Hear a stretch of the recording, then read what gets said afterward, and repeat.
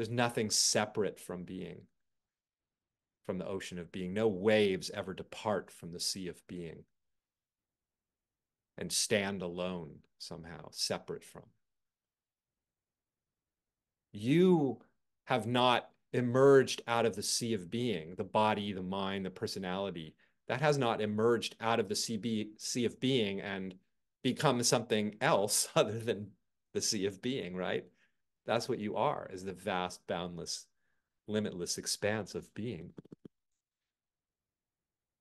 So, from the standpoint that nothing has any independent existence, in order to find the ground of being that is everything, where's the ground of being? You know, all these different words we throw out at presence, the ground of being, the awakened presence, God, right?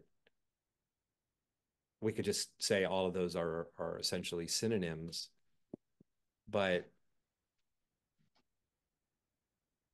no experience that arises, no wave of experience that arises ever departs from this presence of being. It is the presence of being.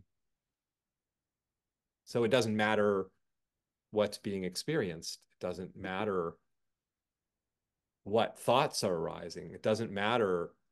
In fact, just as I said, when you look out at the ocean, we could say there's a wave, but to say there's a wave is to say that there's the sea. They're the same thing.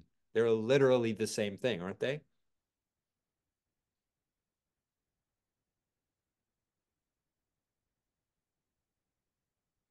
So when you look at a thought, what you call a thought, I look at what I call an emotion that's arising.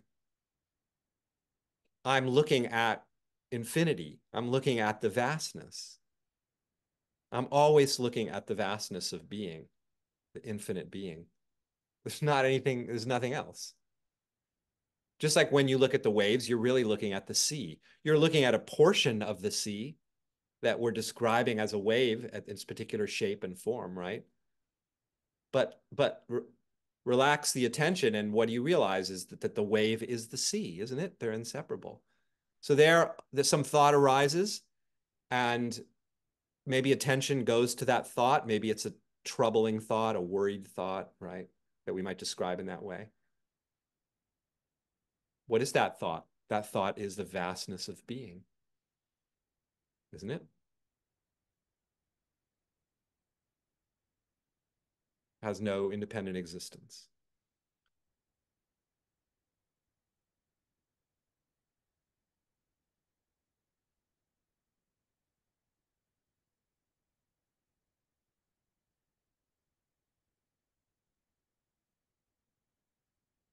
This ground of being that nothing ever departs from.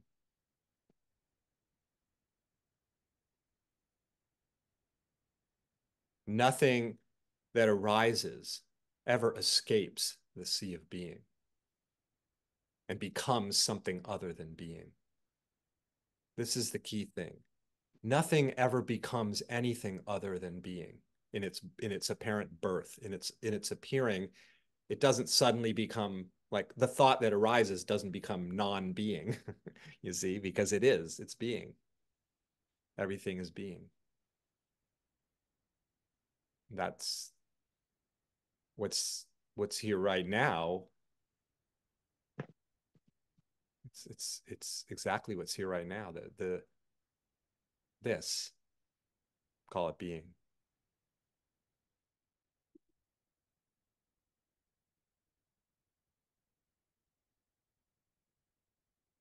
And this is what is meant by phenomena don't have independent existence. That's again one way to understand when people talk about the emptiness.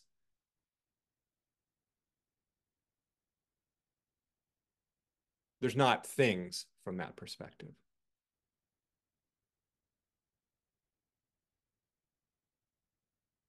If you can't actually draw a line around the phenomena and go, there it is, that's the boundary of it. If you can't do that, if you can't determine where anything begins, which you can't, then drawing the circle around, here's the beginning of this phenomena, this is the start of the wave, is completely arbitrary, right? There's just this singularity appearing as all this diversity and seeming separation. And it's not, what I'm talking about is not a particular experience. It's not a, um,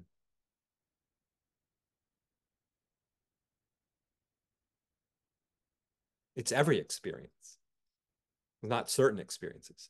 It's not feeling good. It's not feeling bad. It's not feeling open. It's not feeling closed. You're always feeling being. Does that make sense? What else could you possibly be feeling but being? That can look like thought, that can look like emotion, that can look like sensation, that can look like visual appearances, that can look like memory, that can look like fear, can look like joy.